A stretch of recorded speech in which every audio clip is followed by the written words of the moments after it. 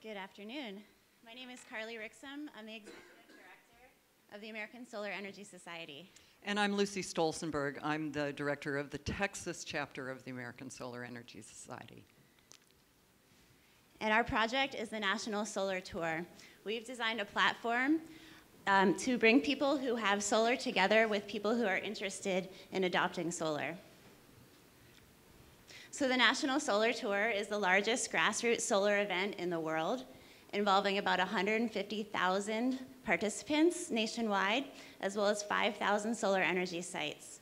Because solar is such a local deal, it's a way for people to get out onto their back porches, into their backyards, and talk about local incentives, local installers, local jurisdictions. So October is National Solar Tour Month here at the American Solar Energy Society. And we've developed this tool to bring together our big stakeholders, who are the tour goers, the tour attendees, the tour organizers, as well as the volunteers and the sponsors who participate in the tour. And the goal of this tool is to grow our membership. We are a nonprofit organization, so we'll be growing our membership as well as growing our organization through sponsorship.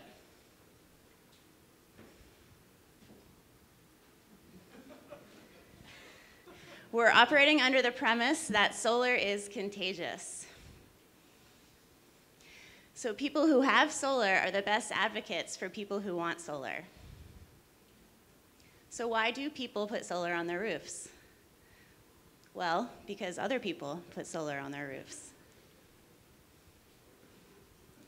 Yale University published a study in the Washington Post in October that talked about this very premise, that people who put the solar on their house because other people put solar on their house. So it turns out that the adoption of solar has less to do with population or wealth in a community, but has more to do with whether or not their neighbors have put solar on their houses. So the installation of one PV project within the last 6 months of a given area increases the average number of installations within a half-a-mile radius by over half, or almost 1/2.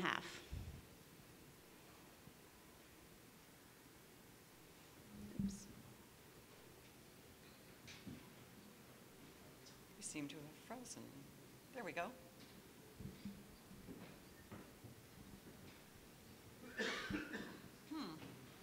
Help, Ed. So up until now, the National Solar Tour has been a dispersed conglomeration of local solar tours across the country with little national organization. It just doesn't want to do that. There we go.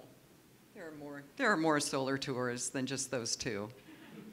There we go. We got the cyclists going. And Green Energy Ohio. So our product is an interactive tool to bring these stakeholders together. In a survey that we conducted after last year's National Solar Tour, we found that the largest group of participants in the tour were in the rural communities. So it's our goal to bring these solar tours to the more fringe areas who have less adoption of solar.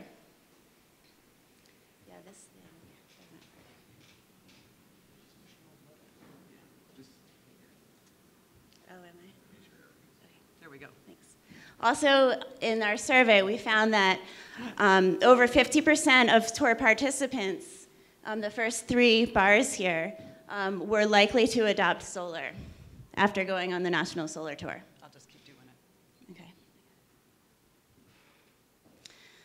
So literally, what we've been working with in the past was a spiral notebook and an antiquated website. So we needed a better tool in order to bring together these stakeholders. The previous model really wasn't working. We really weren't able to bring the education needed about solar to the audience that we needed to bring to. So it looks like I'm grounded here behind the podium. So we were getting requests from our tour organizers around the country from years past that we really needed a platform to bring all the stakeholders involved with the solar tour. And that is the tour organizers. It's the folks who've got solar on their businesses, on their homes, in their communities, institutions, maybe on some Veterans Affairs building. We're really looking forward to that. And of course, the folks who want to go on the tour, they can map my tour, and the volunteers who are the lifeblood of any event. So, you know, we've got a lot of forms here, and you've seen a lot of forms today, but ours, I think ours are the most exciting. This is the one for the tour organizer of the DFW Solar Tour. It's an example of a very large solar tour that is part of the National Solar Tour. This tour had over 50 sites last year. I think they're shooting for 100. They had 600 attendees. It's an area that's really seeing serious solar adoption, and we're ready to promote that. This is for the tour hosts, the folks who have got solar. This particular solar owner owns Apex Express, and he has solar on his warehouse, and he's able to fill this in. This will go to the tour organizer. He can show that he has solar PV. He's got an energy efficiency upgrade on his building. He's got, he was SunPower provided the panels with Axiom Solar. He's got 22 kW, and he's got a couple of EVs. So he's got a carport with a small array on it.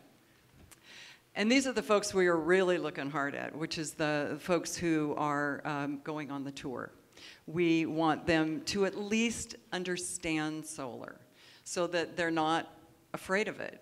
We want them to understand the value of solar. We certainly want them to adopt solar. And here they can choose the date they want to go on the tour, what kind of project they would like to see, what kind of technology they're interested in, and they can map their tour with their zip code and a radius. And the result, the happy result, is this search that filters out, that guides them to projects that they're interested in.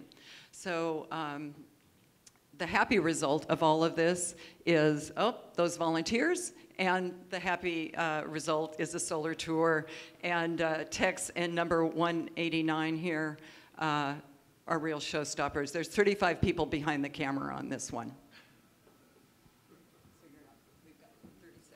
So our revenue model is twofold. First, we want to build our membership.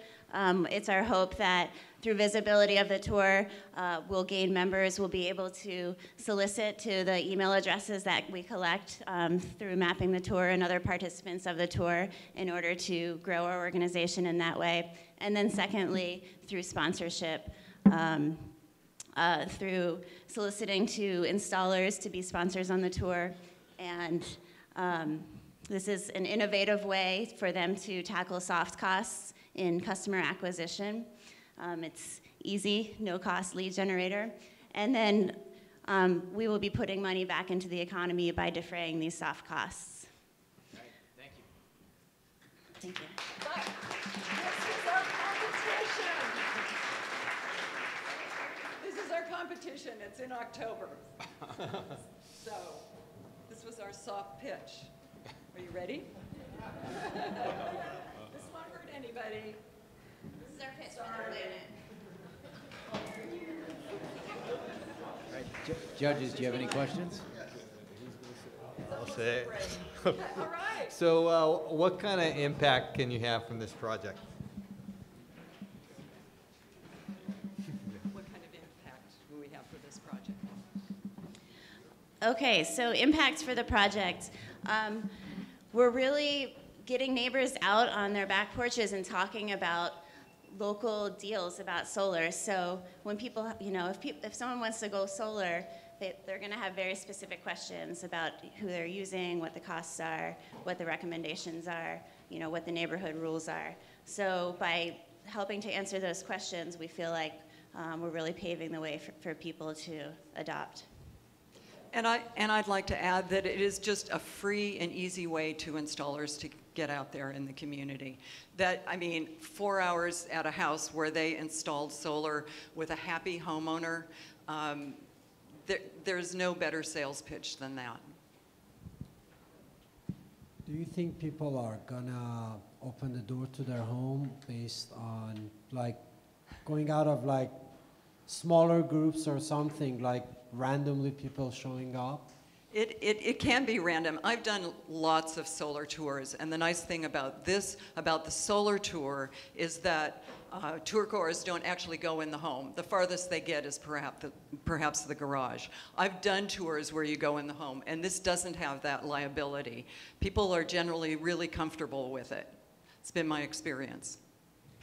Who goes on the tour? I guess my question is like, if I'm going to go on a solar tour, I'm probably already someone who's like got some interest in solar, or maybe I'm not. Like, who are these people? Well, I can tell you that I do solar tours in Texas, and I had 400 people on a solar tour in October in a very small area with 4 homes in a sort of a rural subdivision type situation. It's just people who are interested in cutting back on their electric bills. In Texas, it's a real issue with water. They're very interested in that, and they want, the environmental issue is always kind of second.